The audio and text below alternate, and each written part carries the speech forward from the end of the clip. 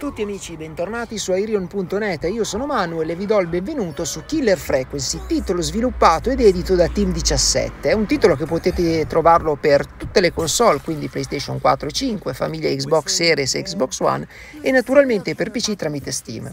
È un titolo finalmente originale, perché? Perché noi andremo a impersonare Forrest. Forrest era un importante speaker radiofonico di successo che per ragioni cui non voglio svelarvi attualmente si trova in una piccola cittadina con una piccola rete provinciale.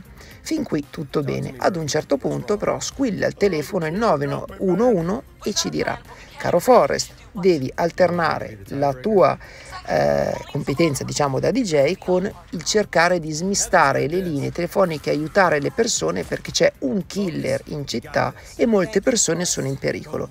Quindi noi dovremo naturalmente portare avanti il nostro lavoro, ma poi rispondere alle chiamate degli ascoltatori e aiutarli. Noi non vedremo mai la minaccia, non saremo mai in pericolo perché siamo all'interno sempre della nostra stazione radio. Ecco perché è un titolo originale, perché per la prima volta il male è fuori, noi siamo all'interno e dobbiamo aiutare le altre persone. Il titolo è molto bello, avvincente e soprattutto dinamico e frenetico.